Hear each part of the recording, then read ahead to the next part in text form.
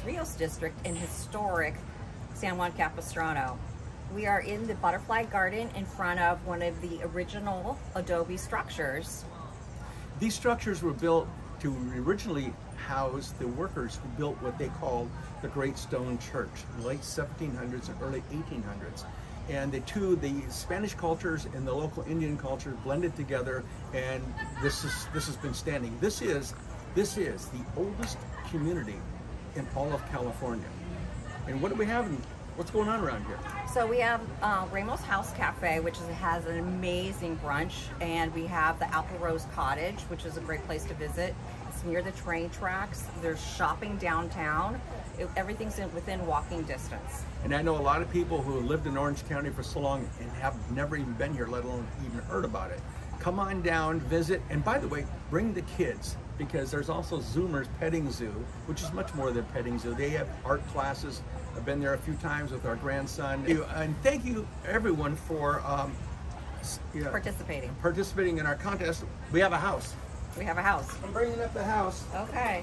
You guys ready? Let's see who wins today. Shake him up, shake him up, shake him up. All right. All right.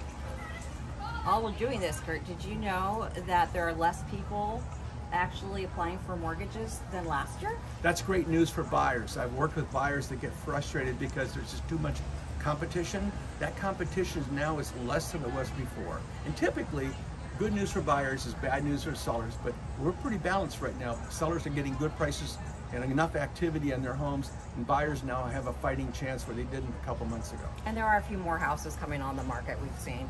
Oh. Okay, let's get back to what we were doing. What are we winning? Oh, a $25 gift card to Trader Joe's. All right, go. Okay, first winner is Chris Morose. Congratulations, Chris. Yay! Yeah. Okay. Second one is Steve Hunter. Hey, Steve, congratulations. I pronounced that last name. Okay. You know, there's a hummingbird hovering over our camera person's head. There goes a butterfly. Alrighty, Ken McMillan. Ken McMillan, I gotta say a quick thing about Ken. We are doing this because of what Ken's been doing for years. He's been doing these videos. I didn't have the guts to do it. I think you felt the same way. Yeah. And then, so we're doing it together, but we thank Ken McMillan for his influence. Yeah, he gave us a lot of helpful tips.